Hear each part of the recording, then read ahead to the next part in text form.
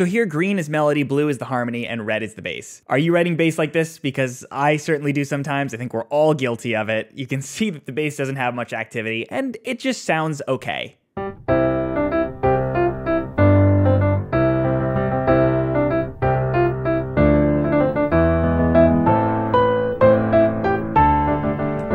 Now compare that example to this one.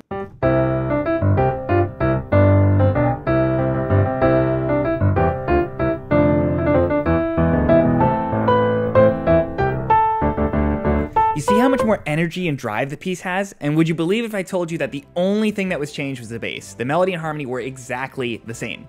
But how do we actually get to this spot? How do we have all this movement? What's actually going on here? Let's discuss some composing techniques for more interesting bass lines, ranging from very easy to a little bit more challenging. First things first, let's talk about inversions. Now, if you don't know what an inversion is basically just a chord with a different root note. So typically, if we're talking about like C major, we've got C, E, and G. Now, if we invert that chord, what we're doing is we're saying, take that lowest note, and let's start on a different low note in that chord. So if it was C, E, G, maybe we flip the order of the notes. Now we go E, G, C. That's going to be what's called first inversion. It's the first time we've inverted the chord. Now, if we invert it again, we're going to change the order with G on the bottom. So now we have G, C, E.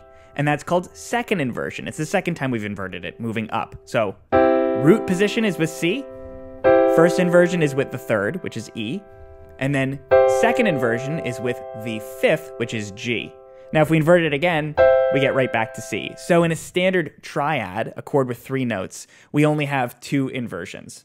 We have the root, we have the first inversion, second inversion. So if we're talking about ways to make bass more interesting, and our chords go C, C, G, C. First thing we could do is we could actually invert some of those chords. So we could go C, E, G, C. When I say E, I mean E as the first inversion of C major. So we're going C major first inversion, G major, C. We could do G first inversion. So that's G with a B on the bottom, the third. How do you decide when to do inversions? Well, I would look at your melody. So if your melody is on a certain note, you might want to avoid that note for the root note of your bass. That prevents any overlap or kind of parallel voicings as you go.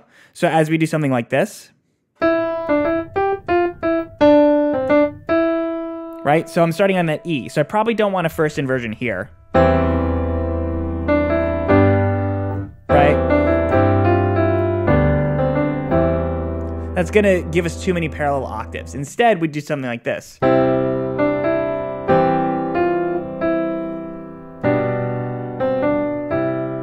Now, if you remember in my video about the secrets of orchestration, you want to avoid overdoubling the third. So anytime you have a first inversion chord, you want to make sure that you're avoiding having too many thirds in there. And I'll link that video in the description or in the cards if you want to check that out too. Inversions alone could be enough to add a lot of interest to your bass. Make sure you experiment a ton with that before you even move on to the next ones. Now, to test your ears for inversions, I'm going to play a demo really quickly on the piano using a VST from the sponsor of today's video, Orange Tree Samples. See if you can hear when I'm using inversions and how it affects the piece.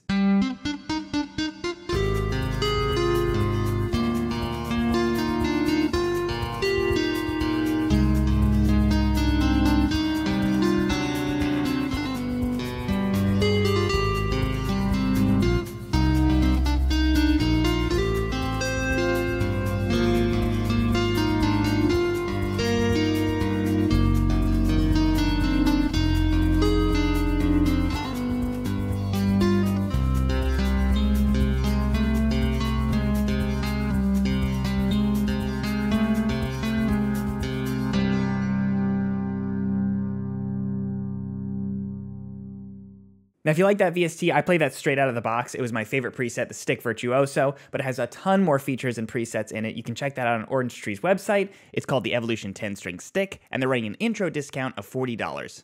It's a really great VST, and I love everything that Orange Tree Samples does. So thanks again for the sponsorship, and back to the video. Now, if you look at this first example, you'll see the bass is just hitting downbeats. It's oppressive, it just sounds boring. So the second thing you could do that's relatively easy is actually to vary up the rhythms of your bass. And the best way to do that is to have the rhythms kind of offset where the melody lands. I'll show you what that means. So if our melody is landing, right? It's all downbeats. Bum, ba bum, bum, bum, bum, bum, ba bum, bum. Right? So we can have the bass do something like this.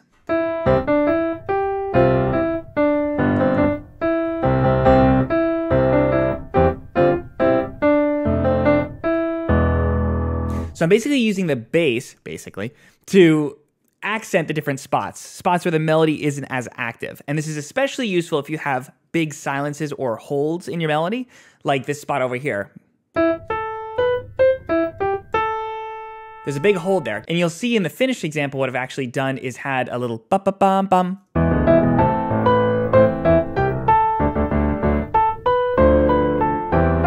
Right? Now, just like anything, you want to have some contrast. You don't want to have the bass kind of offsetting the entire time or it's going to feel really chaotic. At the same time, you don't want to have the bass just holding all the time because it'll feel boring. So you want to alternate and vary that up. But think of the bass like a percussive instrument as much as it is a bass instrument. Now, arguably one of the most challenging things is going to be using the bass as an actual counter melody. And what I mean by that is, as the melody does its own thing, the bass is going to do its own thing. And you need to make sure that they're not interfering with each other. So it's very tricky to do and it takes a lot of time, but I'll give you kind of a brief overview of how you do that. This is the melody on its own if I play it again.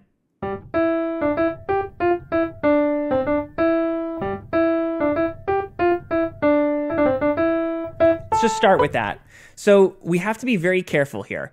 We have these moments here, bum, bum, bum, bum, and I'm listening to that stepwise motion. And what I could do is I could have some parallel motion, but not have it be in octaves or fifths because that's going to sound a little bit off. So I'll harmonize that using the bass. So I'll take that 5, 4, 3, and I'm going to go 3, 2, 1. Right? So now we're having a bit of counter melody there.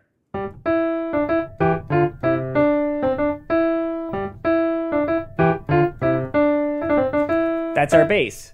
Now, to keep elaborating on that, we don't want to have always, parallel motion or anything like that. So we can have some alternation going on. So dum bum bum bum. So why don't we try some canon? So canon is basically where instead of having them sync up at the same time, we're actually having them stagger. So dun dun boom bum, right? Dun dun boom bum. It's kind of like an echo. And instead of having on this third, because that's where I'm landing here, I'm gonna actually have it land on the C. So dun dun boom bum.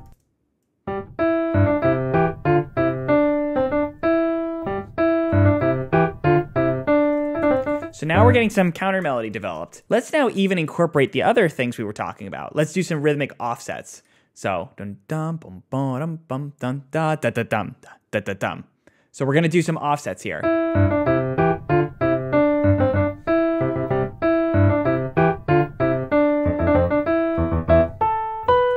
So see, I'm having the bass kind of get a lot more activity, and even between these two things, the piece has so much more energy to it. I could literally just hold the harmony or just do quarter notes.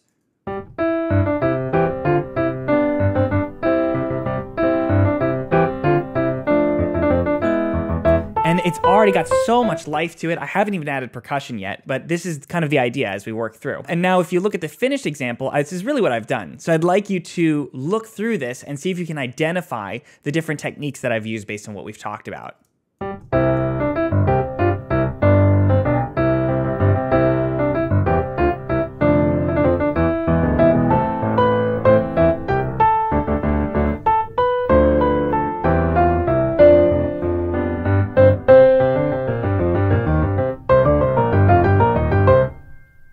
Okay, so here's what I've done. There's not too many rhythmic offsets. I tried to space those out, but there is one significant one here that we talked about. There's also a bit of kind of contrary motion and then parallel motion. So check this out.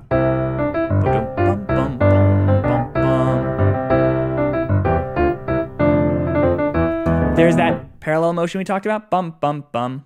Also, you'll notice I'm kind of bouncing off the bass. So I'm using some rhythm to kind of drive it. So when the bass isn't doing anything, or it's just kind of holding a note, I'm adding a little something, whether that's just a repeated note or even just rocking back 5 to 1. Dun, da dun, da dun, dun, dun, da dun, right? Now over here at the very ending, I held for a bit more kind of romance. And then a riff. Right?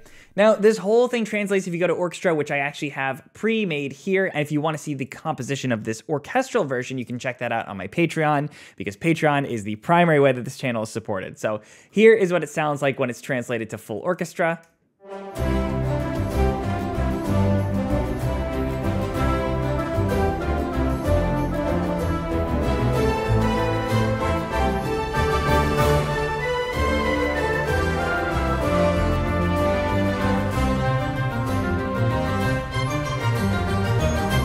There you have it. I would love to know what your favorite technique is, or something that you learned, or if you want to add to the conversation, please leave that in the comments below. If you haven't already subscribed, I hope you subscribe, because I think 75% of the people that watch my channel are not subscribed. So hey, why don't you subscribe, become a member, and leave a like if you enjoyed. Thanks again so much for watching, and I'll see you in the next video.